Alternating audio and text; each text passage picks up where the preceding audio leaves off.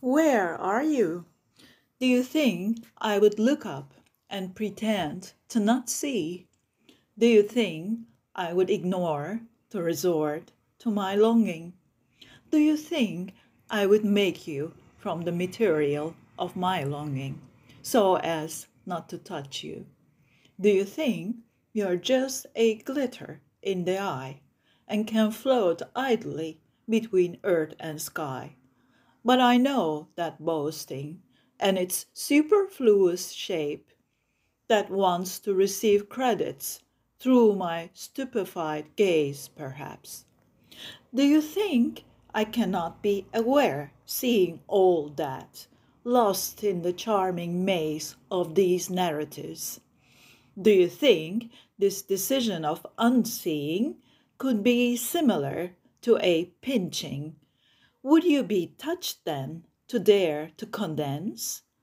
Would you become rain, teardrops, waves maybe, or rather travel to mountain tops, and then let the wind sculpt you to deify?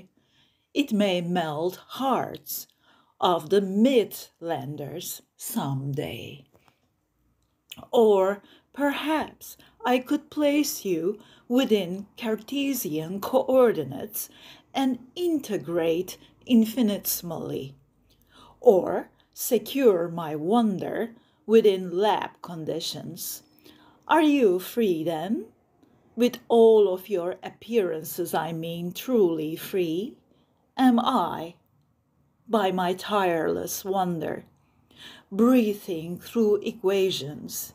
If only I would know it as the breath, but placing you in flasks of my making, have I not already defined your future at a distance?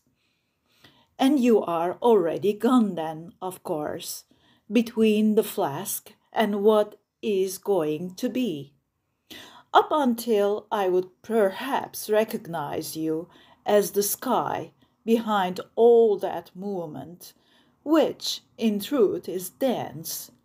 But shh about it for now. Maybe you are the allegorical shape of the softening the rigidity about galactic distance and velocity arts.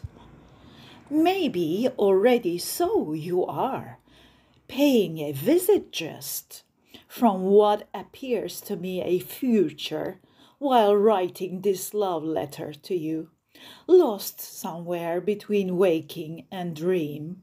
Would you call it melodrama or melodious? Both start with same type of sound. At least your shape is a melody in my ears now.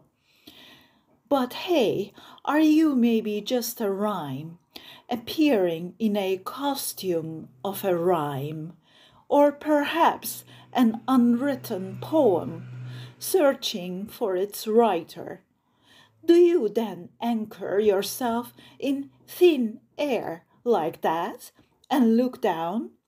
Can you not even see that there are no other clouds here and will be too weird, peculiar, obvious, like a lone nude walking at a vast beach? But you just know yourself. Full of that you are, I can see. And making an appearance like that, not at all at a hall of fame. No, not at all at any place whatsoever. You are that, I see you, from heart to heart, anchored through the seeing of the heart.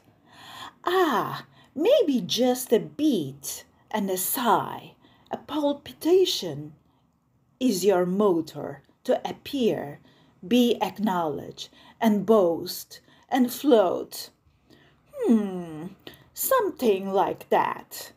A fullness given to you by superimposing you through the volatility of the spaces of the body. A way of reading through sensing, like a game.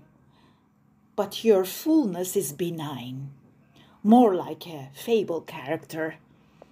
Or maybe you are a cloud who escaped from the pages of a tale book, slowly transforming the call of a "Where are you?"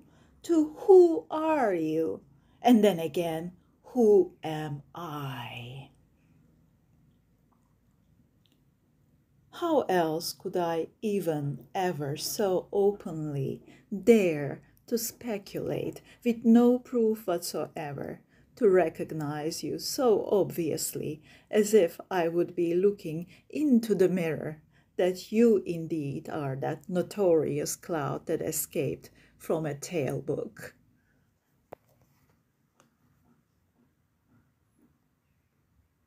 Of love, with love. Thank you for listening.